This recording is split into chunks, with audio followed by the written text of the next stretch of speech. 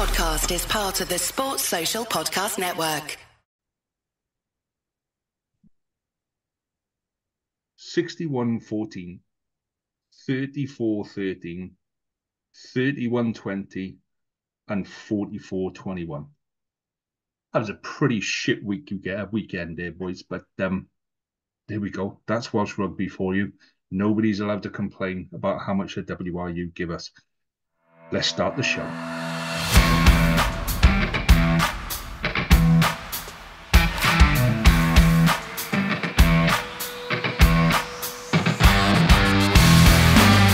Welcome to the Wrap Podcast, the place to catch up on all the regional and national rugby in Wales. You can find us on all the usual social media platforms and message us through there if you want, or you can email us on welshregionalrugbypod@gmail.com. So all the boring stuff out the way, let's talk rugby.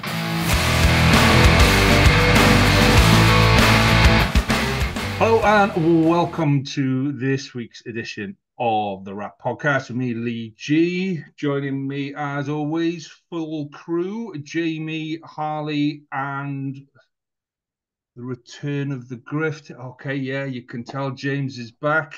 He's not got any panda eyes or nothing. How are we, gentlemen? Well, let's start with the new dad, I think. Yeah, I'm good. Back to work on Friday, and then back up with the little one on Saturday, and back to work this week now. I'm feeling good, boys. It's been a long couple of weeks, obviously, but I'm feeling good. Welcome back. That wears off, mate. That feeling good bit just kind of wears you down over 18 years, and you get to 18 and they go, I'm off to university, and you go, I'm fucked for that. And then they're gone. But my partner did say, are you going to record? Like, are you going to take another week off? You know, the first week back at work. And I said, no, I listened to last week's pod. It was a fucking shambles. So there's no, every time I'm gone, there's no decorum. There's no, sense of camaraderie, no balance. So, fucking hell, I need to get back. The boys are desperate. Which is hilarious because it's the opposite on the WhatsApp group. You're the one who causes all the problems.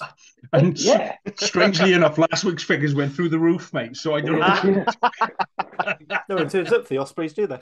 Yeah, but to be fair, I wasn't here last week either. So I reckon it was Big M. It was Big M last week. It was his celebrity appearance. Yeah, the community game of following him. I tell you what, he's on holiday this week. Yeah, and I couldn't remember which week he was on holiday. So I sent him a message. I said, "Are you on holiday?" And he sent me a photo of himself sitting in the sun with his budgie smugglers on. And it's, it's burnt. That's a sight for sore eyes. Even as I'm saying it now, there's an image in my head that just won't leave me, and this cheesy grin and the big beard, and then Martin. But I love the guy, but there are some images you just don't need to see. So only Martin would time his holiday at the end of the community game. It was all sewn up by them, mate. It was all sewn up. Let's do drink of the week then, boys. So let's see how the last couple of weeks have affected you, James. What have you got, mate? I have gone for a Northern Monk. It's by Northern Monk, which I believe is a Danish company. I think it is. It is called Transient, and it is 7% hazy DDH IPA. What I'm more concerned about is not the wanky bollocks and stuff like that. That's fine. It's it's a Stella can with the sticker, like they just put the sticker on it. Because I thought this was printed on, but it's not a sticker, so it's clearly a Stella can. So the wanky bollocks, we've got Get Lost in Haze, a blazing hazy IPA that will take your taste buds on the ultimate trip. Craft brewed with northern pride and packed with ripe, juicy flavours, always fresh from the north. I haven't had a sip of it yet, so I'm going to have a sip of it now.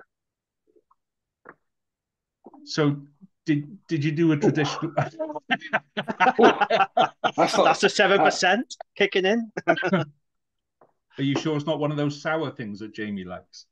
No, it's all right. It just wasn't what I expected it to taste like. Did you wet the baby's head properly? No, we haven't seen anyone at all. Like I literally, so we got messed around with the date for my partner's C-section quite a bit. So I was under the original impression that I was going to be able to go to my rugby awards evening. But they moved it to the day after. Sorry, the birth was the day before. So we got home on the Friday. He was born on the Thursday, and then about half an hour later, I said, "Right, the baby's asleep. I'm going to FaceTime into the rugby awards." And so we haven't had a proper wet the baby's head yet. So I believe we're doing something soon, and I'm back in Wales in 2 weeks' time, over half term, bringing the baby down. So I'll meet the boys and have a few IPAs there then. Bloody inconsiderate not timing the birth of the baby in line with the end of season awards. Well, I have been fined for not attending.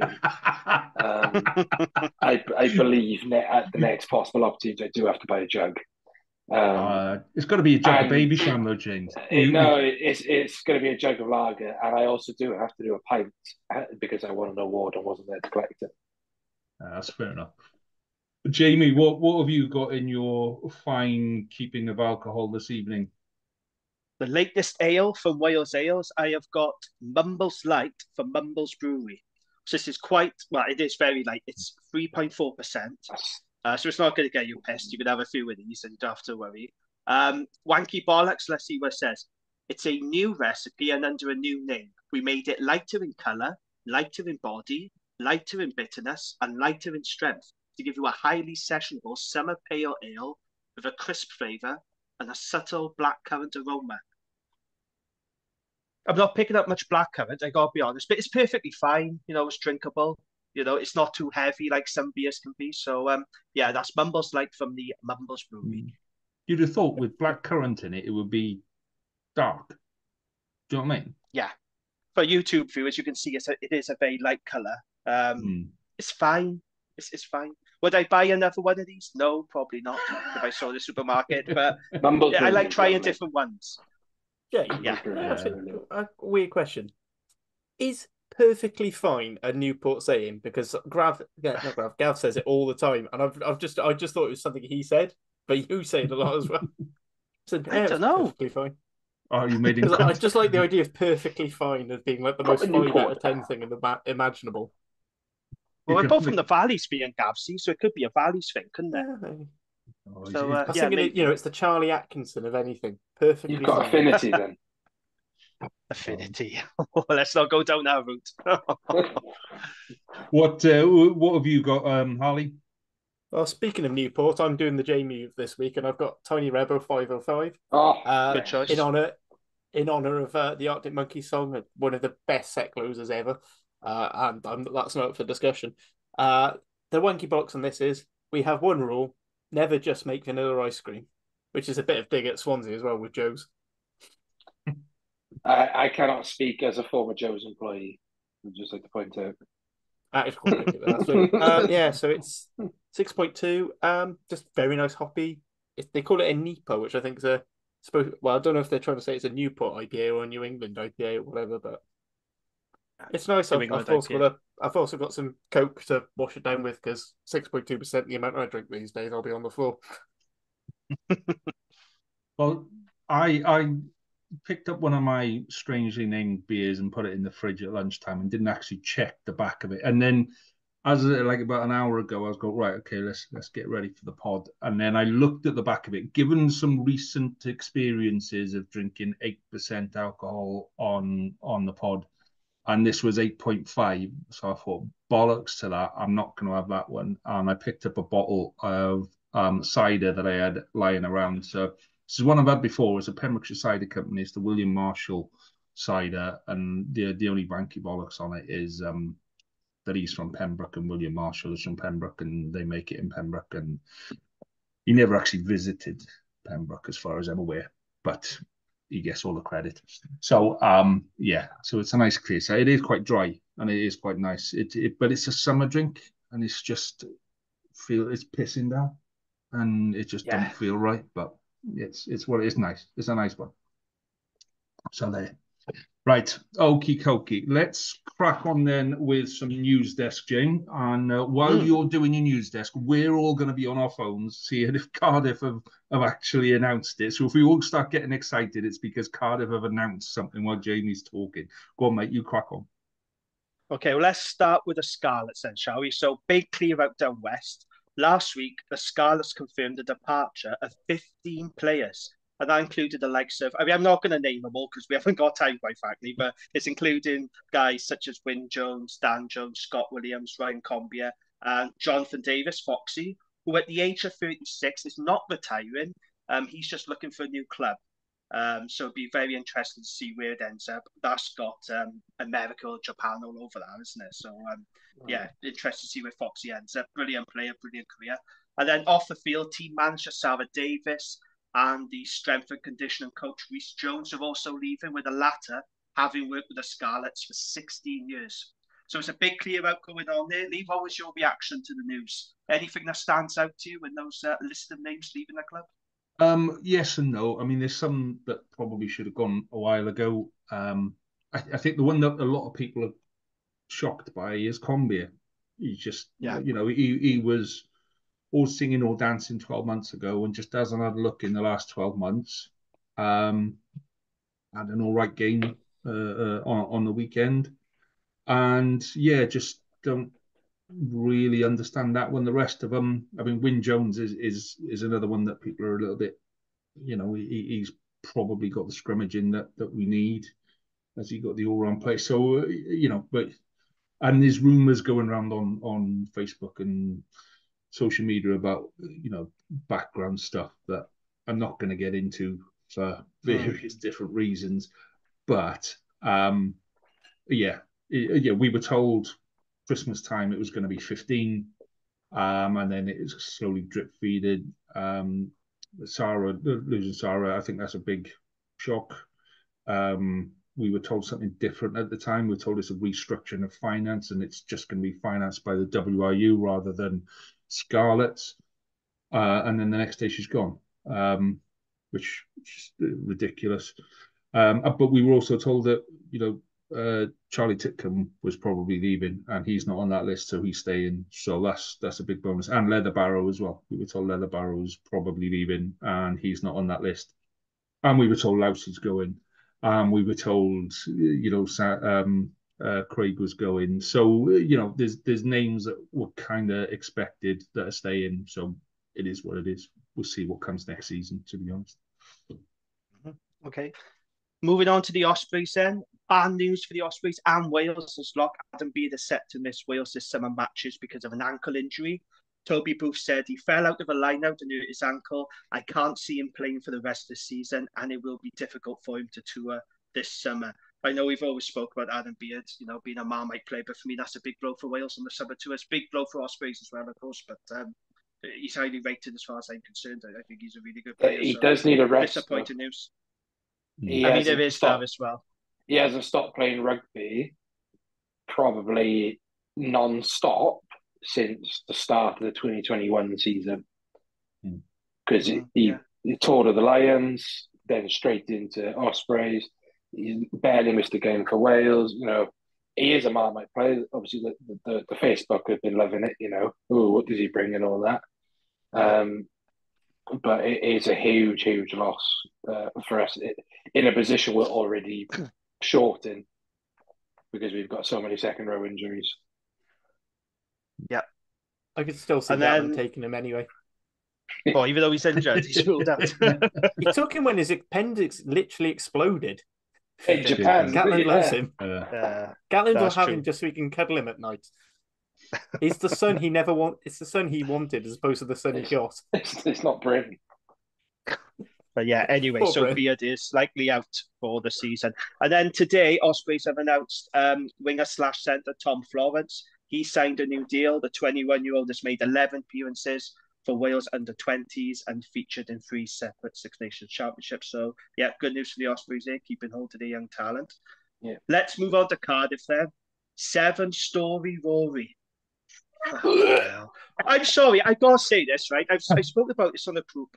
What is it with Cardiff for their supporters and fucking cringy nicknames for players? It's so cringe, isn't it? 7-story Rory. So yeah, Cardiff have Dragons players and re-signed cringy Story performances. I'd rather cringy performances than the awful nicknames that you're coming out with. It's really, really bad.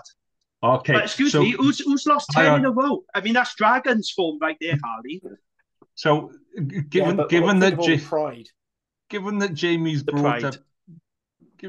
brought up just how bad nicknames can be, I think we all need to ask our social media followers for a nickname for Jamie for next week, and it's got to be as equally cringy as 7-story Maury. So nothing will be as cringy as that. Nothing will be. There's not. The lane train left the station. Genuinely, it took years off my life reading that sentence. Like, I honestly, I'm not Owen Lane's biggest fan, right? But poor sod, like if he's Welsh as well, that train didn't even leave on time, bless him. Go on, Jay. The worst thing is I support Bristol as well, so I get it twice because they've got Rich Lane, who they call the lane train. Oh, of course, yeah. What other ones? Jinkin Jared, Hot Stepper. That's Willis Halahola. That's a fair description of Halahola when he was fully fit. That's not bad. Nipper was fine. I didn't mind Nipper. Nipper got originated in Ospreys. I didn't mind Nipper. That was an Ospreys nickname. Alice Jenkins is nicknamed Simba. Yeah. Again, not cringy. 7-story Rory's like a fucking wrestling heel. Oh, it's fucking awful. That's late. That's late stage WCW. That is. That's like fucking Eric Bischoff booking. What's Thomas Young's? He must Doesn't really have one. Yeah. Those lad, yeah, I suppose. It's not as bad as Paul Lewis Jones, more endearing than Derwin's boy. Yeah, I was going to say, it's not as bad as Lewis Jones, who has two nicknames, is Derwin's son and Cyclops.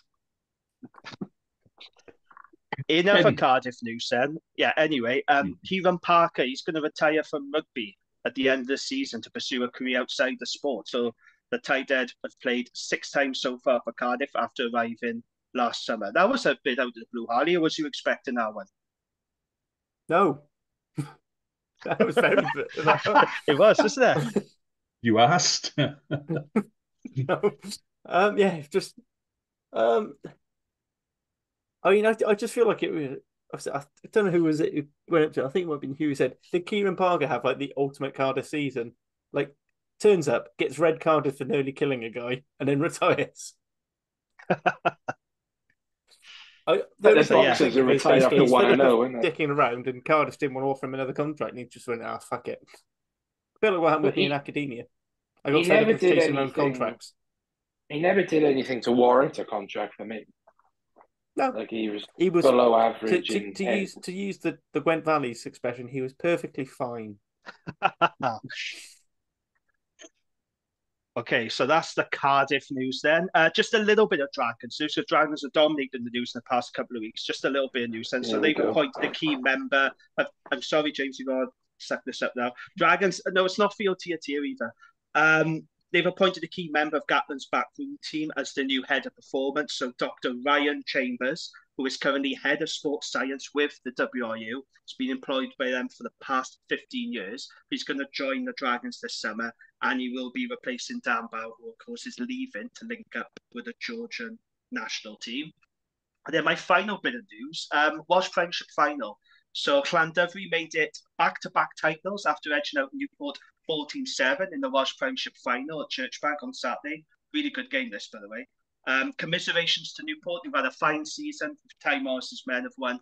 Well, they did win 15 matches in a row before this final, but they couldn't quite get over the finishing line against a strong Llandovery side. So, very entertaining game. Congratulations to Llandovery on another well-deserved title win. The EDC is looking quite good for next season, apparently. So, right, so let's say we're all quite happy now. Jamie's given us some good news. We've had some cheery bits. There's people coming in, and now we got to discuss last weekend. Here we go. Right, another sobering weekend for Welsh rugby, wasn't it? Wish I wasn't sober for it. James must be sitting there going like, maybe I can stretch the whole paternity thing for another week and just ignore rugby for another week. I was considering We it. should be used to this. We should be used to this now, shouldn't we, though, these weekends? Yeah. So starters on Friday night then, Jamie, Dragons Usopp. I mean, it was a lovely night. Let's start with that. It was a lovely night, wasn't it? Let's go down. It was a beautiful night. Well, the first thing I want to say, I want to give a shout out to Brock Harris. So Brock joined us on the Dragons Leopold. I did a bonus podcast with him, and he was talking to me from the Stormers Team Hotel in Cardiff. And what a nice guy. Genuinely lovely bloke. We had a good chat before and after we recorded. Just a really nice guy. Great chat. So I want to thank him for coming on, giving up his time. He had long just finished his captain's run and he jumped on and it was a really interesting chat, just talking about his upbringing, his career. He talked about the differences between Scrummaging and the Loose and the Tide, talked a little bit about the Stormers. So it was a really good chat. I really enjoyed it. And he was a bloody nice bloke. So thank you to Brock for joining me last week. In terms of this game then, Stormers head coach John Dobson said the final scoreline was probably one of the most unfair ones I've seen in rugby. And he is 100% right, because that scoreline does not tell the full story. So if you hadn't watched this game, but you just saw the score pop up on your phone, on Twitter, wherever, you look and go, oh, well, that's the result that's expected because the Stormers won by 20 plus points. That's what a lot of people had them down to win by. You just think, well, yeah, fine. But like I said, that doesn't tell the full story. So I actually thought Dragons, for large parts of this game, forced the Stormers into making a lot of errors. We were the better team in our first half. You know, we had 72% possession and 77% territory. And yet going into half-time, we was only winning by 1 point, which is pretty disappointing because I felt that O'Donnell should have had more points on the board. But an error from Will Reid, who failed to collect an up and under, led to their first try. It was a lovely kick from Gallant, by the way, to set it up, but it came from an error. And it came out of the blue, that try, because in our first half, the Stormers didn't really fire a shot. We was well on top. But like I said, going into the game just 1 point ahead, into half-time, maybe going into half-time just 1 point ahead, it felt a little bit unjust. But the second half, I mean, Stormers were much better. You know, they came out and they started to play with a lot more energy and tempo, but we stuck at it, and you know, we were leading. In our final quarter, the Dragons were 21-16 up. And Aaron Wainwright was doing Aaron Wainwright things. He was outstanding again. He's my player of the season, Aaron Wainwright. I think he's been absolutely outstanding, led the charge yet again for the Dragons. Harry Keddy worked incredibly hard, with a really good shift. I thought Rodri Jones was excellent. It's no coincidence that when he went off, our scrum went to shit, which I'll talk about in a bit. But I thought he had a very strong scrummaging performance. Dane Blacker was pretty good. I mean, look, I know Dane Blacker hasn't set the world alight since moving to the Dragons from Scarlets, but he had a really good game against Connacht, and he had a really good game against the Stormers. So he's had 2 really good games now in a row, and I think that he will progress and get better. But it was a good performance from him, and you know, the Dragons went toe-to-toe with one of the best teams in the URC. But that game, unfortunately, like a lot of games this season for the Dragons, it was lost in the last 10 minutes. And I don't know what that's down to. I don't know if it's fitness or mentality, but the last 10 minutes is where it really goes tits up for the Dragons. So Rodrigo Martinez gets a yellow card for persistent scrum offences. And I have to say, by the way, I was really disappointed with Martinez because he is a pretty decent scrummager. But when he came off the bench, that's all he did was just give away scrum penalties. But Chris Butterby warned him several times. And then he had no choice but to send him off. So I was pretty disappointed with that. And then Angus O'Brien comes off the bench. Great to see him back, making his return from injury. And then he gets taken off injured. So that reforces then, we have to reshuffle our backline. So we got Steph who's playing a fly half. Then we got Seal Tomlinson moving into midfield. And then we got our scrum half, Dane Blacker, on the wing. And then we bring on Morgan Lloyd to make it his senior debut. So it was a disjointed backline. And of course, we have to play the game with 14 men. The rest of the game, that 10 minutes with 14 men. And oh boy, did the Stormers punish it. You know, they scored 3 tries in the last 8 minutes. And it's a shame, really, because that made the scoreline look far worse than what it should have been. And it doesn't do the Dragons justice. But look, you know, there were plenty of positives to take from that game. I do think it was probably the best Welsh performance this weekend. And the Dragons need to lick their wounds now and go on to Swansea, where they got a Welsh derby to look forward to. But yeah, positives, but same old frustrations in terms of game management, particularly in the last quarter of the game. I read a stat on the weekend that said the Dragons have led in the last quarter of 6 games, but they've only won 3 of them. So like I said, I don't know if that's mentality or fitness, but that's something that needs to be addressed. They've got to start putting in 80-minute performances, or they're just going to keep losing week in, week out. But yes, a positive performance, but unfortunately, no reward from it. So, from that team on Friday, I mean, people probably heard what Cuthbert had to say about Tia coming in and as defence coach next, and basically kicking people out and what have you. What do you make of that with that team from last Friday, Jim? Was there players on that pitch that just don't deserve to be there, or how are you reading it? I think Dragons have a core of players, and Chris Kerwin from the South Wales Argus, we talked about this on the Dragons Layer pod. The Dragons have a core of players that probably are not URC standard, and I would argue that we've been loyal to certain players who we probably should have let go, a couple of years ago. And I'm not going to name names on this podcast. I'm not going to do it on Dragons. I'm not calling players out. But I think we all know there's certain players. You look at the team, you can pick 1 or 2 out from Friday, and you look at the Dragon squad as a whole, and you go, so I'm not going to name names, but you look at the guy, you think, would he get into any other team in the URC? Probably not. I think some of our guys are Welsh Premiership standard.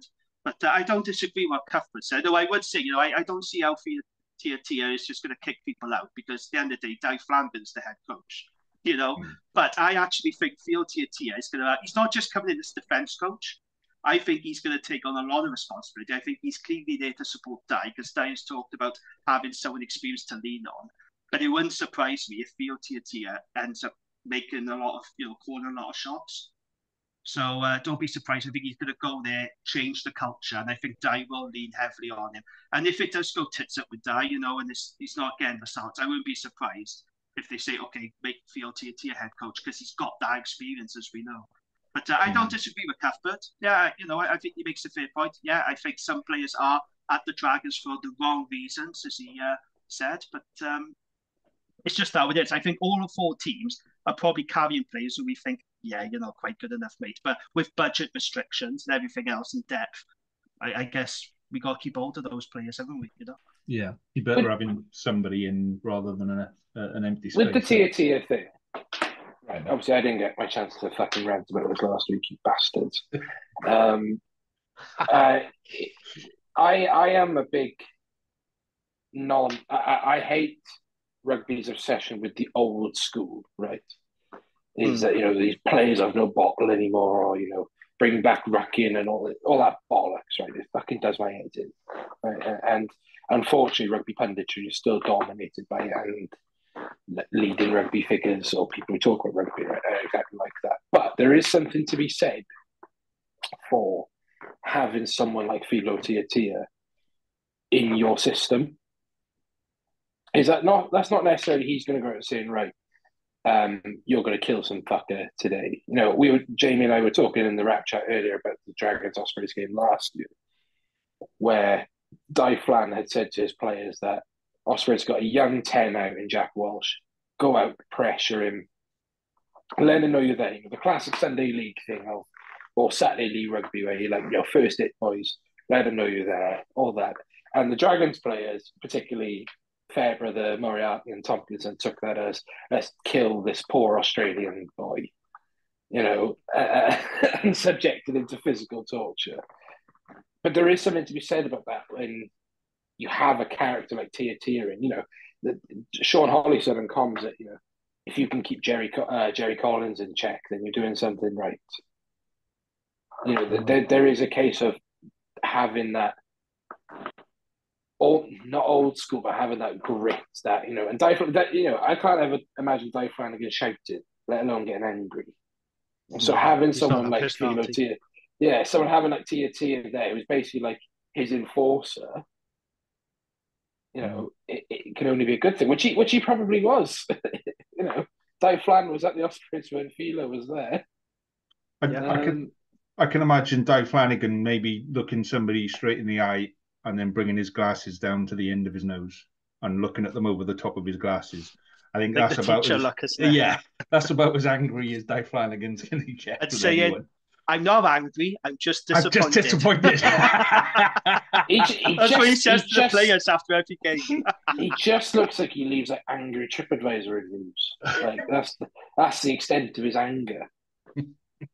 So I think Cuthbert is right, but I do think that he will bring a culture of you're going to die for this badge or you're not going to wear it, because that's essentially what he did at the Ospreys when he was when he was a player. He was 36 when he joined the Ospreys, right? And he left there, a cult hero for a reason. But he had the attitude of, you are going to die for this badge, or you're not going to wear it. Yeah, exactly what the Dragons need. I think he's a guy that will command respect in that dressing room. So let's see how it goes. I am optimistic. It's a very good appointment, but Okay. See what happens.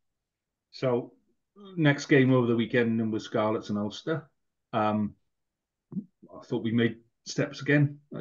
Small steps forward again. I thought Tuipulotu came back and actually showed a little bit of the promise that he started to show last season. We were missing a couple of big names who we've relied on a lot this season. Alex Craig, Big Sam. There were some big names out, and actually the boys that stepped in actually did very well. That first half, Ulster just didn't look like getting anywhere near.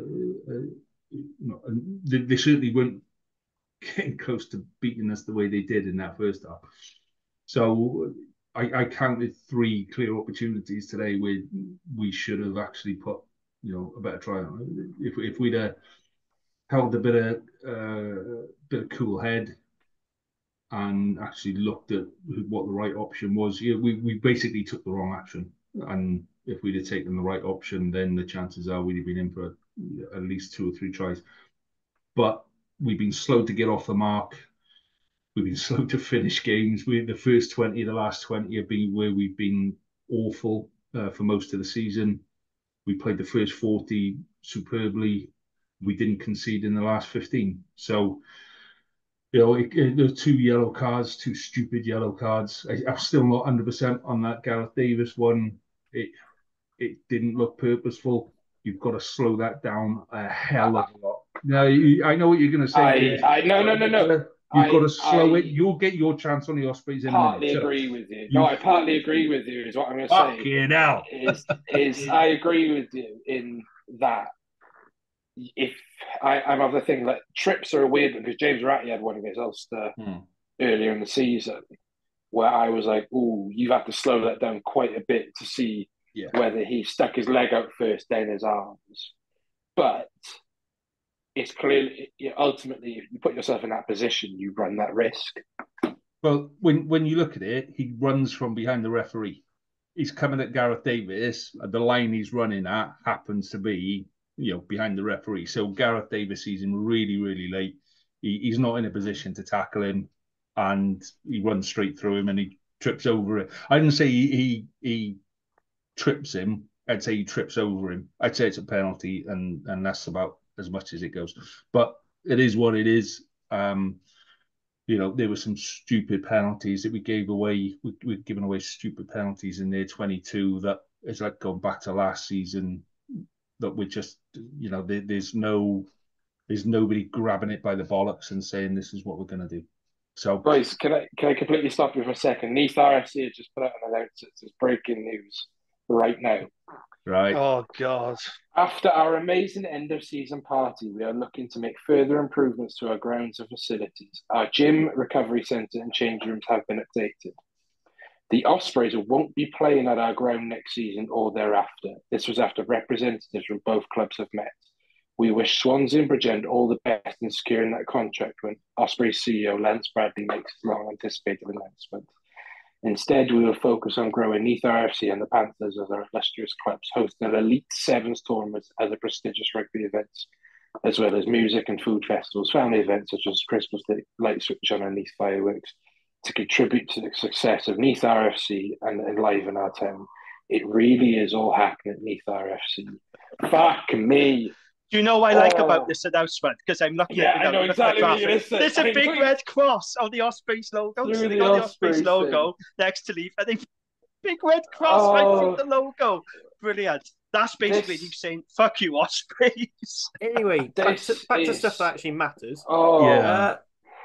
So I agree with you, Lee. Scarlets Right. look like they're getting better, but they were looking better this time last year. What's going to stop them just going to complete the shit in the off season again? Yeah, and that was our argument at the start of the season. We had 3 warm-up games where we didn't put any of our senior team players at all in our warm-up games. So for about 7 players, I think we counted it at the time, 7 players, their first warm-up game was URC kickoff. And not Welsh players, not Welsh squad players or international squad players. It just didn't make sense. So yeah, we're improving and improving and improving. The problem is that we take a step down over the summer and we've got to start improving again. And yeah, it's frustrating, but there were plenty of signs. I thought Johan Nicholas, there were a couple of breaks that Johan Nicholas made, and you're just like Very underrated player, Johan Nicholas. I like him a lot, I do. And I think I'd like to see him stay at fullback. I think he's a utility back, so he plays everywhere. But I'd like to see him stick at fullback, just because he's really starting to find his feet there. So yeah, Tupolotu carried well. I gotta say though, how dull was Tane Plumtree's yellow card? Because I thought Plumtree actually had a decent goal. Yeah, it was so cynical and dull. Like playing the ball on the floor like that, you will never get away with it. And not only that, Warren Gatland's in the stands. Like he's trying to impress him now. He's just back from injury. He'd get on that tour to Australia, and he did that. I thought, how dull, mate. Especially when Gatland watching, And the thing is he'd had like 3 or 4 decent runs where he's coming at pace. Yeah. He's taking players out. He's taking 3 or 4 players down with him. He's creating space, and you go like, that's what I want from a big 6. He's competitive over the top of the ball. He's competitive in a line-out, and then he just goes and does something stupid. It's very frustrating. But that's where we need somebody like Ken Owens, like Jonathan Davis, with a bit more experience and a bit of nous to say, right, boys, calm it, put the foot in it for 5 minutes, slow it down, and let's just do something different. But that's leadership, isn't it? That's what me and Gavin constantly talk about on Dragons Lair, the lack of leadership. It's what we're missing. Yeah. Yeah. So, talking of lack of leadership, Lions and Cardiff. Off you go, Harley. All right, what can I say that I haven't said already this season? Cardiff won. I said that this season. Don't forget we're in the League of the Dragons, so we've always got 2 wins in the eye. Go on, then. And I mean, as I'm looking at it, one half of the screen has beaten the Stormers, the other half haven't. Second string Stormers were absolute dog shit. But yeah, go on, carry on. Don't matter. You still. It was second string though. It was nowhere near first team squad. Well, anyway, go on. Don't matter. You still got to beat them. If you'd beaten that second string Stormers team, you'd get on with it. Fucking hell. The only surprise, literally, the only surprise positive was somehow we were all right at the scrum. Yes, scrum went well, didn't it? Yeah, that was that. I mean, that was probably the only real positive. Unfortunately, our team is to be got massively outkicked. There's no other real support. I mean, Cam Winnett was imperious, but I mean, I'll be honest, I say that every week and it's always true. I thought Ellis Bevan was very good when he came on the second half. I thought that was a tactical thing, but it turned out Gonzalo Bertrand failed a HIA, which is really worrying as we only took 2 scrum halves out. So I don't know. I mean, hopefully you might be doing a Scots and calling Mike Phillips up mid-tour. Get him a cap for Cardiff. I'll be honest, it was just really lackluster. There was no real execution. I had a look. Can any of you guys guess how many teams from the top 4 men's leagues scored fewer points than Cardiff this weekend? So top 4 being Prem, top 14, URC, and Super Rugby. I can't remember how many points you scored on the weekend. 13. Go on, enlighten us. going to be a French team. Nope, no French team. No, okay. Connacht got 12. Oh, yeah, Connacht. Gloucester got nilled to Oh, none, yeah, which obviously, frankly is even more embarrassing. Gloucester put And their then under Moana 18s Pacifica down. and the Drua, who scored 10 and 5 points respectively. Oh, yeah. Like, sorry, Drua might have scored 7, sorry. But either way, that's pretty fucking shoddy. For a team that's supposed to be attacking sexy UA rugby, our attack is woeful. And we've been trying to sort of say, oh, well, you know, they've got to get used to the new system, get new combinations. But we've had a lot of time with it, and we're just so bloody stupid. I think part of the problem is, you know, when you make a mistake and then you got to try and make up for it, and then it ends up getting worse and worse and worse. It was a bit of that. So, like, even like in the last 10 minutes or so, when we went out of a try, you know, Tasuka scored from the rolling ball, and then we get a penalty, and we've got 8 minutes to go. We've still got plenty of time to score once, score twice to give us a shout. And we go for the quick tap. We get isolated, and then as the Lions players are rushing back and the ref's called, yeah, it's all fine, so good, go for it. It just comes and dislodges the ball, and then Shuka scores again down the other end because we just weren't patient and we were just trying to push things constantly, and it's just getting really fucking tiring talking about it. I mean, you know, all the talk of us, oh yeah, you know, we went away to Munster and Ulster and Glasgow, got picked up points. We haven't picked up points since. We haven't won since Boxing Day, of which a game is such an outlier. If you take that game out of our statistics for the season, we lose half a try a game and 5 points. But that's how much an outlier that Boxing Day game was. And it's just gonna really fucking piss me off, to be honest. So Cam Winnett was good. Lost as well. I thought Cam Winnett was good. Yeah, Cam Winnett is Best player, fantastic every day. He looks so much better than most big players on the park, whichever team he plays. It's, you That's know, one positive anyway. Imperious. But it's just getting really frustrating that we're scoring a handful of points a game when we should be scoring more. We have the opportunity to score more. We don't take them. You get some good performances from people. I thought Mackenzie Martin, when he was on, played quite well, and Alan Lawrence, but, you know, they can't do it all. Alan Lawrence looked good. I thought Alan Lawrence he looks like a man with a point to prove, and I was quite impressed. Yeah, he very much fits in that Johan Nicholas category of he's not good enough to be like up here, but he's way better than like Welsh Premiership standards. He just sort of sits in the middle. Yeah. So the thing is, solid regional you've got to player. appreciate some good, solid. You know, nothing wrong with that. But no. yeah, Something to be said for those they're the players. backbone. I thought Steph Hughes at Scarlets was a perfect example of that. Would do the job and would never let you down. Johan Nicholas is doing it now. You know, I actually thought Dan Evans was that sort of player as well. Dan Evans was good enough to play for Wales. At his peak, he was the best player in the fucking league. No, he fucking wasn't. Steph Evans fucked it up with his haircut, mate. So the less said about Steph Evans and his haircut nowadays, the better. So safe to say you didn't enjoy that game on the weekend, then? No, I mean it didn't help. It coincided with a teething baby with a horrific nappy rash, screaming at me constantly. So I had to deal with that. And then, so not only did I have to know that we'd gotten beaten, because it was actually quite close up until the last 10 minutes. Then 2 quick tries and we're out of it. I had to watch it back to see this. You boys and you young dads and you're the baby's doing this, the baby's doing that. You think you got problem. My tomatoes haven't come this year. Yeah? I got no tomatoes in the potting shed at all. You think you got problems? I spent all day Sunday repotting rotten tomatoes. You boys got nothing with my baby's got a... It's not quite the same though, Lee, is it? It's a bit of a but the thing is, the tomatoes are are because you're I'm so glad I'm out of that phase. I remember, like, anytime anyone says about it now, I look back and I go, yeah, nobody gave a shit when I was going through it, so you're fucking not having any either. James, let's talk about the highlight of the weekend and Leinster Ospreys, mate. Because to be fair, half-time, you weren't out of the game. Even with 20 minutes to go, you were still in the game. And then the floodgates opened. So it's tough. It's tough. There's no. We got Leinster. There's no.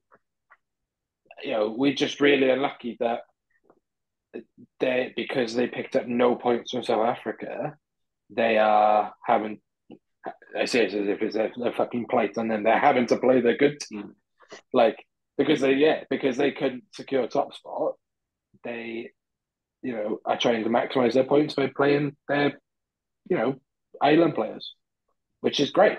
Good on them. I'm glad that they're in a position to do that.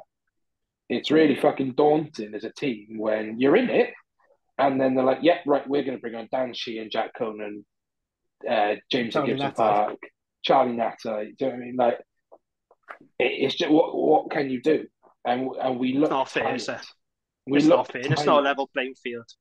And and I've sort of been saving this, right? But Hugh Griffin said to me at the start of the season, he said, it's not fair to compare the Scarlets to the rest of the regions, right? Because they had to go their 2-tour thing to South Africa, and then they went straight down to Leinster then. Over 3 games. We've just done the exact same thing. And done the same as what we did. And we did it in a slightly different order. We won out in Cape Town, and then, Ospreys have never conceded 60 points in their history, and we've done it 2 weeks in a row. And it's not down to the defensive system. Is it down to the person? I think it's just that we're so tired. We've got 10 players, I think, on 1,000 minutes now, and 15 on 800 plus. We've got no second rows left. We just look absolutely fucking knackered. And you've been away from home for 3 weeks, and it is tough. And look, these sound like excuses, and they probably are. But at the end of the day, we got beaten by a team with a vastly bigger budget, who are going to bring on a vast different amounts of quality. They'll learn from that. We were inaccurate when we did have the ball, especially in the second half. And I tweeted out saying, that's what Leinster do. They will smother you and kill you on transition. That's exactly what they do. And there were glimpses of good things. I thought on the whole, Nagy was good. He's getting back to where he was. Great going forward. Probably a bit slow on the turn. Let's hope he doesn't use Sage, because Brian Habana will have a field day with them. But again, he's a player that's developing his game. I thought Dan Edwards on the whole was great. He sets up, tried that kick across for Luke Morgan when that disgusting tackle in the air. Should be jailed for that. Disgusting tackle. Wasn't that? Is he your number one? Is he your number one try scorer so far this season? Penalty try, Mr. Penalty, yeah. Damn, I need to be probably up there. Then he scores an own try, bastard. Yeah. So yeah. Look, I don't know what else I can say. I genuinely don't know what I can say that to Ospreys fans that 60 points is not good enough. That I know that, but there is contextual reasons behind it, and we can go there. What I have learned this weekend is that Leinster fans are the softest fucking people on earth. You cannot say anything about Leinster fans without them getting a pissy fit. Oh my God. What have you said now? Honestly, I haven't said anything. Have I got to speak to my friend the solicitor again? No, me and Robbie had some great banter with them when the team sheets came out, and a lot of that was light-hearted. And then someone, like Murray Kinsella, tweeted out his general set of gifts that he does on the weekend, and then one of them was about Caelan Doris kicking the ball out of Ruben Morgan-Williams' hand in the ruck, which is by law is a clear penalty and probably a yellow card. Oh, yeah, the ball got kicked out of your hands. Yeah, that never happens to any other team. You've triggered Harley now, mate. It's dark arts. You know what I mean? And I thought he shouldn't have got pinged for it. And he was asked multiple times in that same ruck not to go near the ball, not to kick the ball. And then he does it, and it's given as a scrum to Leinster, which I think they go and score from. But that gets pointed out on Twitter, and even Andy Good, right, who I had to agree with this morning. I felt sick and had to wash myself. But Leinster fans are just the softest as ever, and like, oh yes, this never happens to any other team. Tweeted from their gold baths. The thing is, right, is you can look at all 4 games over the season, over the weekend, right, and we'll talk about your wins now, Lee. No, we talk about how Hugh said a couple of weeks ago about, it's set in a referee's mind. Yeah, so Leinster's first try against you was forward pass. There was a try against us where, like 2 or 3 phases before, there was a forward pass. There was one of the tries against you, Harley, was there was a knock on. It looked like a knock on in a ruck before. So a couple of phases before. And I can pretty much guarantee, Jamie, there would have been something in your game as well where, it was a 50-50 decision. And referees aren't even stopping to go, oh, hang on, was that forward? The one in the Scarlets game, he passes the ball one side of the 15. You can't even see the 10-yard line. You can't even see the 10-yard line in the screen when he passes it, and the guy catches it over the 10-yard line. Well, he was on the 15. So, it's a good 4 or 5 meters forward and fairly obvious because there's a line on the pitch and it's just not given. On yours, he was inside the 22 and he passed it from inside the 22 to outside the 22. There's a fucking white line on the pitch, ref. And it shows you, it's not about, was his hands moving backwards and all of this kind of stuff. He was inside the 22 when he left the ball. He was outside the 22 when he caught the ball. Whichever way you look at it, that's a forward pass. So best teams get away with it, though, don't they? They always get away with the dark arts. That's the problem. That's what I'm saying. Reffing on reputation. I talked about it when we played the Bulls. We had a lot of harsh calls go against us. Yep. And it's the same whenever the Dragons play. We always reffed on reputation. But the best teams like your Leinsters and your All Blacks, they get away with the dark arts. Because I guarantee you, that incident that happened, kicking the ball at scrum, so if that happened down Ronnie Parade and the Dragons did it, they clear yellow card. We'd be got. The Dragons can't get away with shit like that. They wouldn't be smart enough to do it either, but they would not get away with it. But your Leinsters and your top teams in the league, they get away with it every time. Every time. Is this like when Nicky Smith scrummed a bit like not straight and Lee had a meltdown? Is that like that? Nicky Smith doesn't know how to go straight, mate. Right, let's move on to previews for this weekend. Absolute. Oh, new signing alert. No, what now? Cardiff have announced. Cardiff have signed Ewan Stevens from Newcastle Falcons, who I wanted. Absolute bastards. Yeah.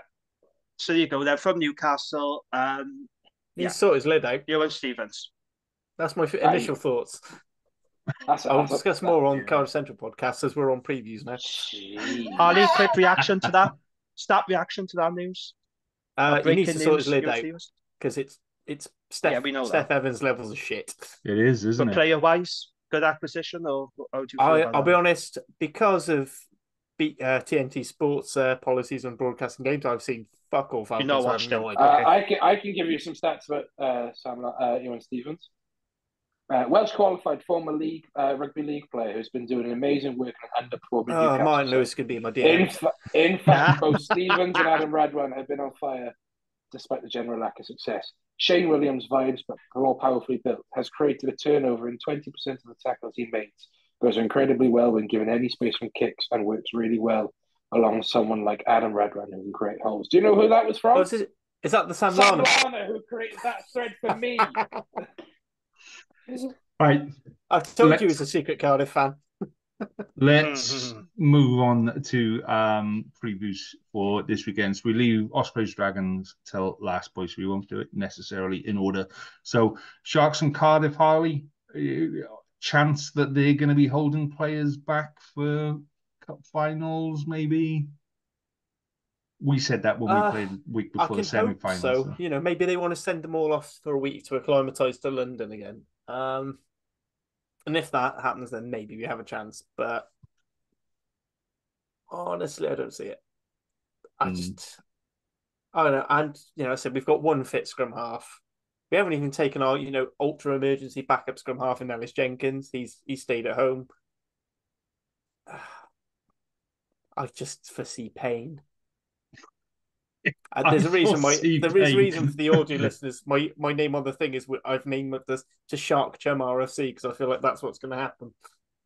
I think we found that the title for this week's podcast, boys, is I foresee pain.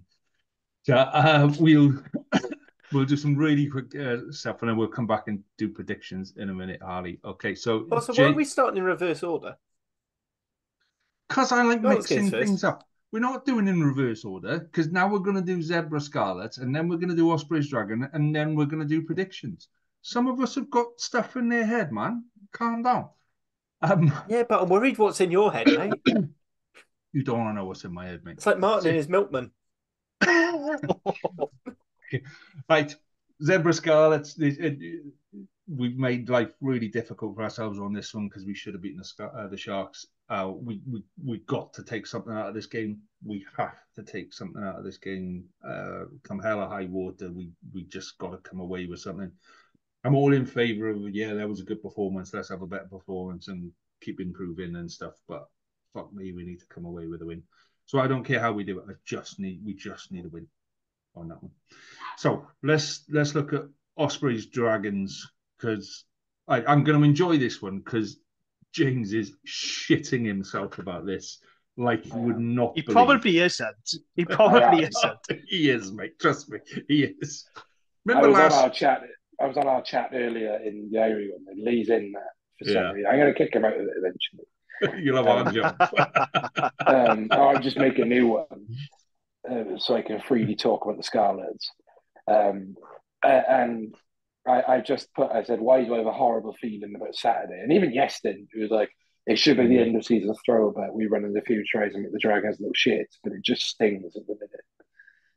I said, I am deflated. I had a really bad meeting this morning. I was a bit better. After I saw that Di Flanagan quote saying, I want to upset the Ospreys, I was like, right. But what's wrong with that? What do you expect him to say? He's not going to come out and go, well, the Ospreys do quite well, actually. If we do well, then that'd be nice. They need a bonus point against us. We'll just roll over and let them go. He wants to win. How dare Di wants to win a game? The specky bastard blindsided us. So, Jamie, what are you making of Dragons and Ospreys? Are you as confident with the Dragons as James is? Absolutely not. So, Will Reid is our only fit and available fly half for this game because Angus O'Brien limped off against the Stormers. Kai Evans is out because he broke a bone in the shin. So, as things stand, we want to go one fit fly half, and that's going to be Will Reid. Ryan Woodburn and Dan Lydiate are on their way back, and they could be in contention for this game. It'd be great to see Ryan Woodburn back. I'm a big fan of his. Ben Carter will be available. He served his suspension, so that's a boost. I can't see us. Well, we'll do predictions a bit, but everyone knows how terrible our away record is in general. But we haven't won in Swansea since 2010, when Talupe Faraday was man of the match and Di Flanagan was Osprey's fly half. That's how long ago. Now, if they were going to move any game to Bridgend, but Ospreys moving games to Bridgend. Yeah. Why couldn't they move this one? Because the last time we played Ospreys in Bridgend, we beat them.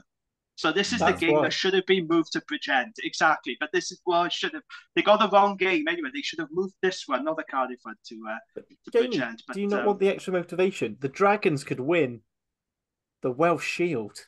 The Park Hotel hubcap is within your grasp still. Also, I don't see it. Also, if you can at least deny him a bonus point, that at least gives Cardiff a chance at it. Because we'll take anyone shits over the way. Don't be relying on us for favours, that's all I say. I am going to this game. I will be at the Solus.com Stadium for this one, so I am looking forward to it. And I hope there's a good crowd there, because I know Ospreys have pushed this fixture really hard. They're doing family tickets for 50 quid, which I think is really good value. And I'm sure we'll see Lance Bradley all over Twitter pushing and promoting this game. What are you doing on Saturday? Why aren't you at Swansea for this one and all that kind of stuff? So I hope it's a good atmosphere and they get a good crowd. But it's a Welsh derby. Who knows what can happen? But it probably won't involve a Dragons win, if I'm honest. So Okay. Right. Harley, take us through predictions then, mate. I haven't talked about the game yet. Oh, yeah. Sorry. Moving on. No wonder I was in a good bit. Go on then, Bleaty boy, on you go. The last, all the games at Ospreys and Dragons at the .com have all been massive try fests. They're always really good because they always get some reason. We always get the one in May or like in May where it's sunny, no one really cares. So like the last one, I'm pretty sure was like 37-18 or something. It was Alan Jones's last home game for the Ospreys. That was a good one. And that was where Jack Ross needed therapy. Then you had one before that, I believe, which was which I believe was a Morgan Morris hat trick in that one. So they're always good games if you're not a Dragons fan, because they're really good like family games. And what I like about the Dragons is they're really shit at buying ticket allocations. They don't sit with each other. So like whenever the Scarlets come to town, they always sit in or the majority of them sit in the West Stand, sort of at the top, near where the Ghost Choir used to sit. But the Dragons like were all in front of me in the East Stand in the bottom tier. They just all like spread themselves out across the thing, and then they were dotted around the West End as well. So they are always good laugh to come down. Hopefully the weather holds up, because I think this game in the sun is just a good laugh. I am somewhat confident that we can take points off Dragons here. I do just want the win. I think I would love a bonus point, but I would just take the win. I've resigned myself to say that we can't finish in the top 8. People are saying 50 points might be enough depending on results in the weekend. I personally don't think it is, but when you look at the table, we're in 11th, right, and that looks quite bad. But the points is 15 points between us and Sharks. So if Sharks win both their next games with bonus points, it looks worse for the Ospreys. But if we win one of them, we basically finish 11th. We're basically the bottom of the table, and then the Sharks top their own mini table because the gap has been so big all season. So I think it will be a good, entertaining game.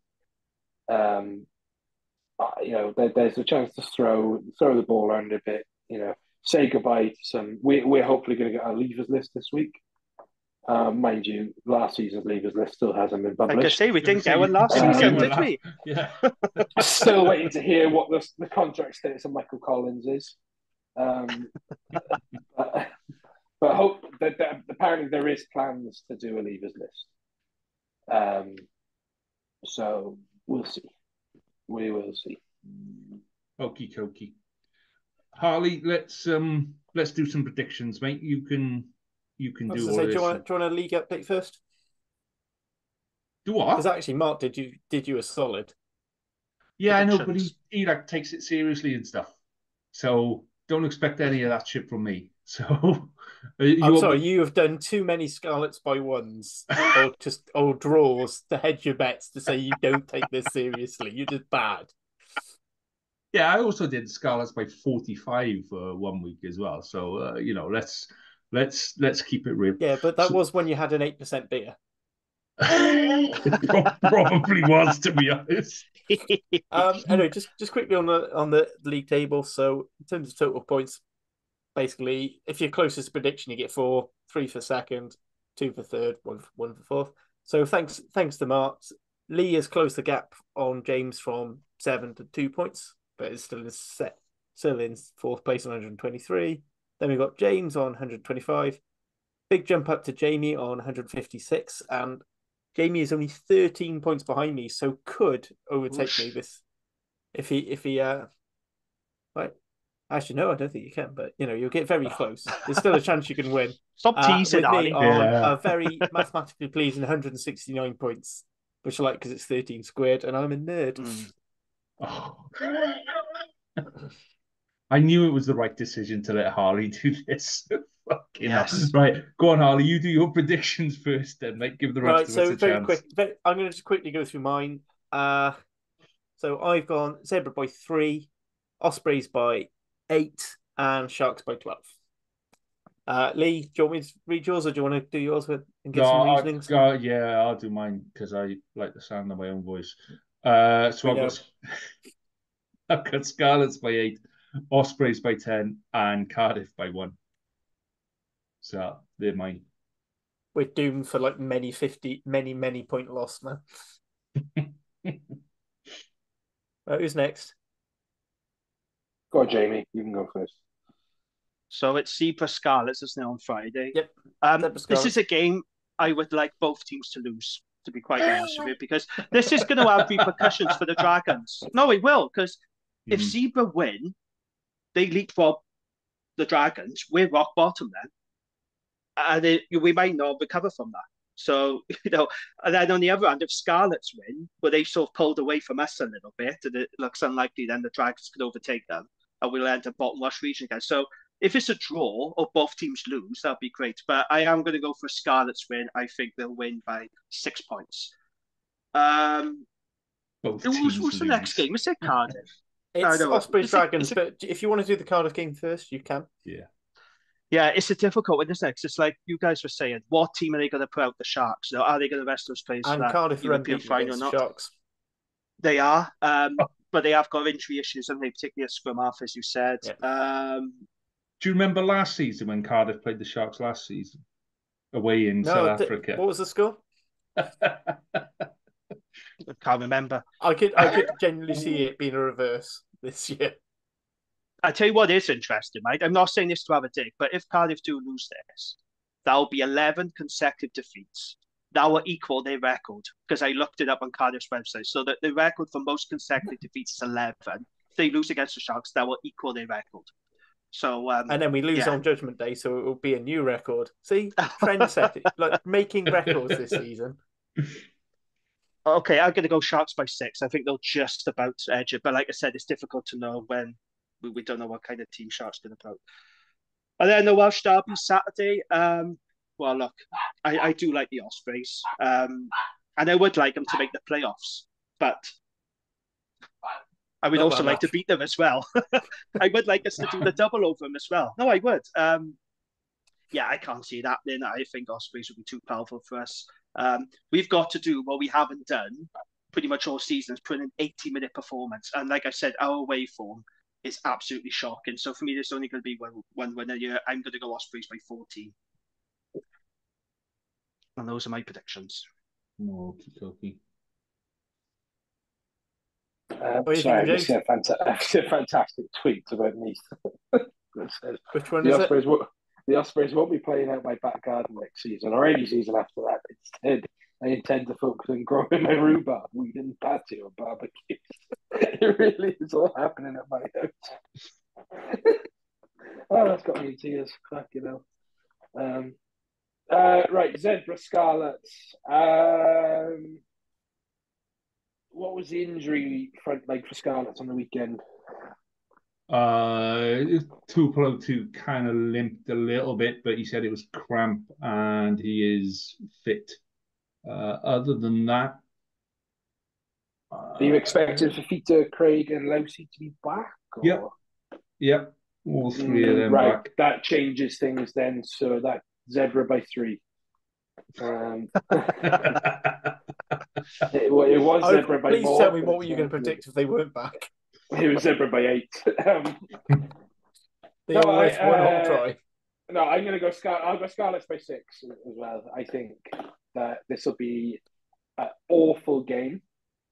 I actually think it'll be quite similar to Cardiff's draw out there earlier in the season, where you might do some like fancy shit. Costello might do some nice stuff, whatever, and then you'll just let in some stupid tries. Like it has that vibe all over it, I think. I'm not sure who he's trying to insult here, Harley, me or you. Harley will agree with me.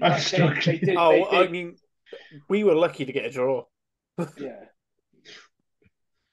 Because Cardiff scored some mad tries that game, and then let in like the softest, like under 14s, can't be asked, business decision vibes. Yeah, that was our defence for a lot of this season.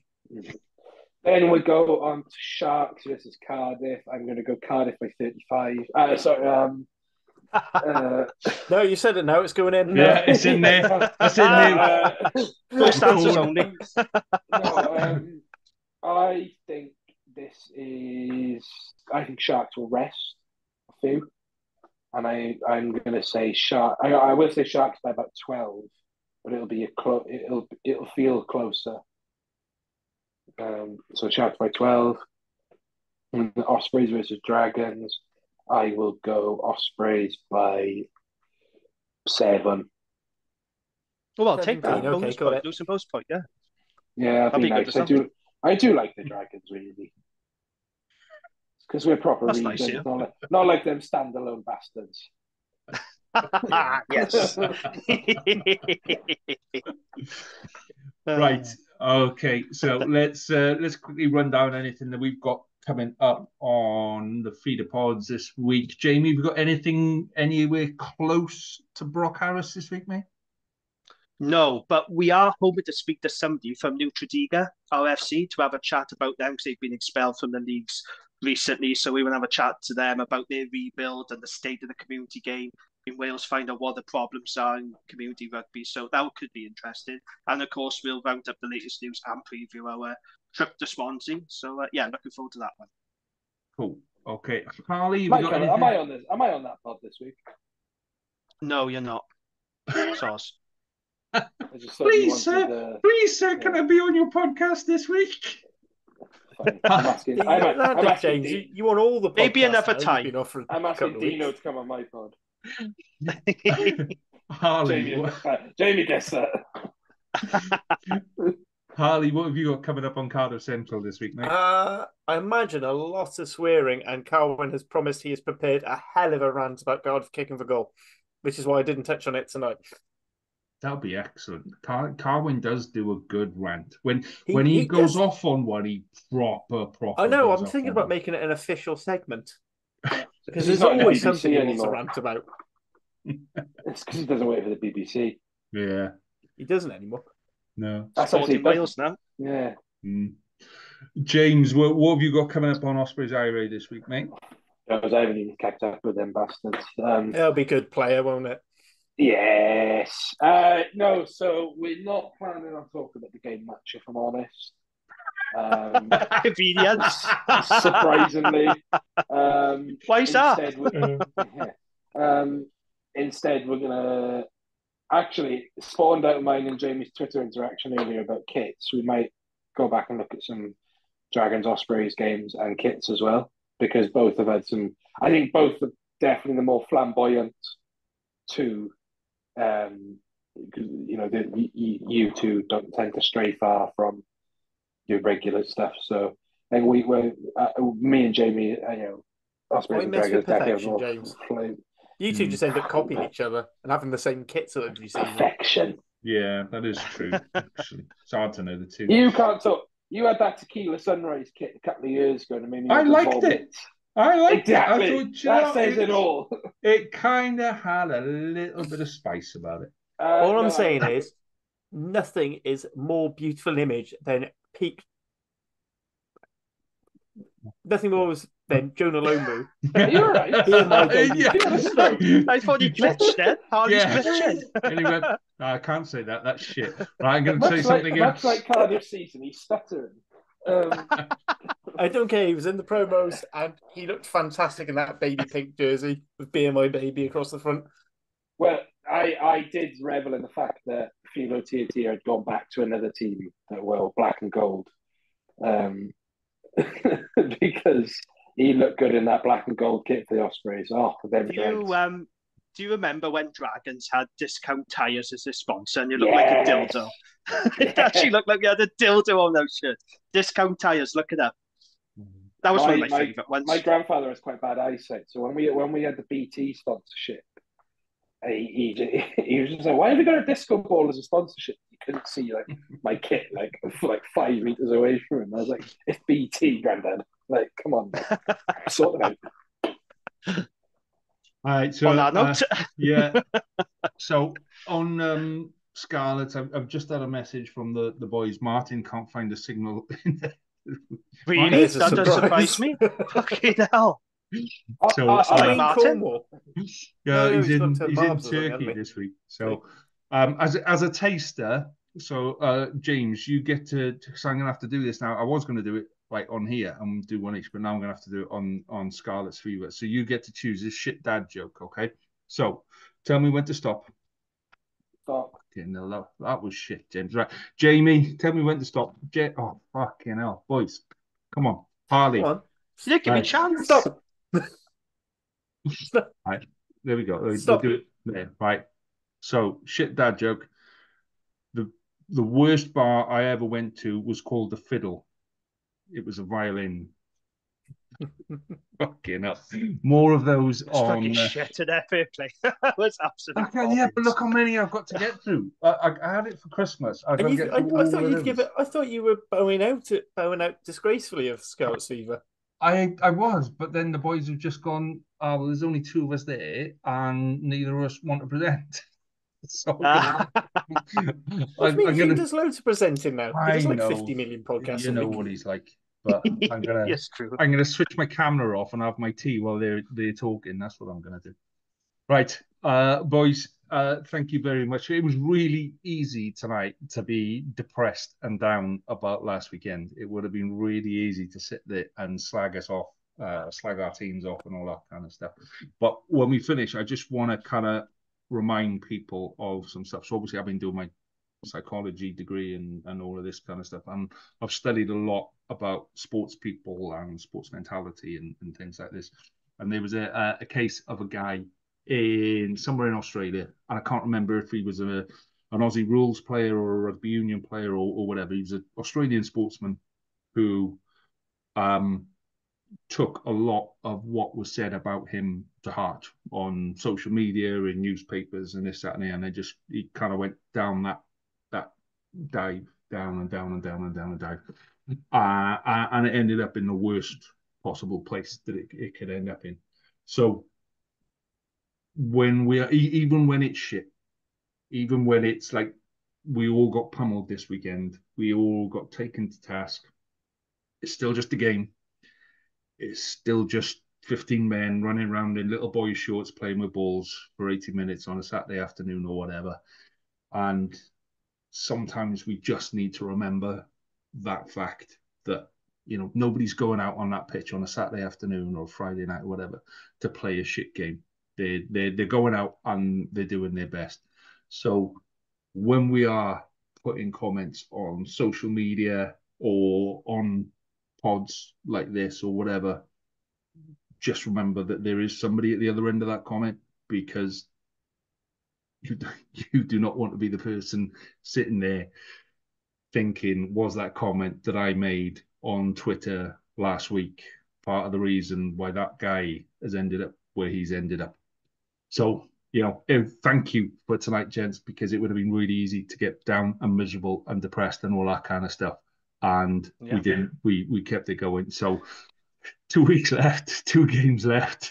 Listen, if you don't laugh, you'll cry. Yeah. That's the thing. If you don't laugh, you'll cry. This is what Welsh rugby is going to be like, unfortunately. But we've got to look on the bright side, haven't we? Absolutely. And on that note, thank you very much for your time again, gents. Pleasure as always. I shall see you next week. We shall do the same thing once again. All the best. Ta-da. Ta-da.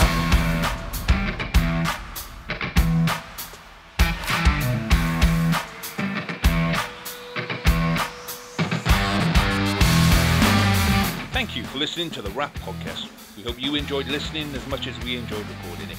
Please do rate us and tell your friends, as it really helps us to grow and get better. We'll be back next week with more of the same, and until then, enjoy your rugby.